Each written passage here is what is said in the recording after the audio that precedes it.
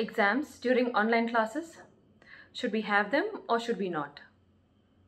Should schools conduct assessments for all grades as part of their online classes, some of their grades or none at all? What is the point in having exams except for additional stress during this pandemic? Every parent is thinking about these questions now. For 1 minute, let us all forget about our current understanding of what an exam or an assessment is. Just for a minute, forget about it. Let me ask you a question now. How useful is a car without its braking system? A car without brakes. Is there any point in a car just speeding along without being able to slow down or even stop when needed? It is actually quite useless.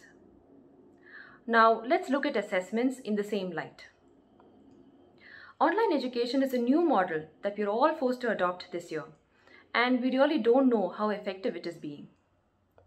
So, should we not stop and check if online education is in fact reaching the children? Should we not stop and check where the teaching methods are working? We definitely should. Assessments serve as a tool to help slow down the online learning process, to pause, and to look at what is working and what is not, and to take remedial action to make it work. They are as important as the brakes in your car when used correctly.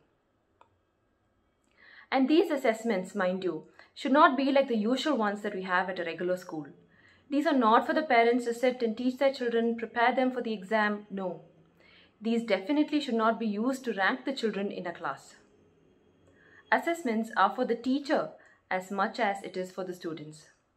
It is a powerful tool to check the effectiveness of the teaching methods being employed online. It can be as simple as a set of multiple choice questions online, but it can show you which topics are understood by the children and which are not. And based on the results seen, we can course correct. Lessons can be taken again by teachers, perhaps using different techniques to reach children. Older students can definitely identify the areas that they've not yet understood and get help from teachers. Separate classes can be taken for children who need them. So yes, as much as a car needs its braking system, assessments, when used correctly, is an essential tool to check the effectiveness of online teaching and to make it effective.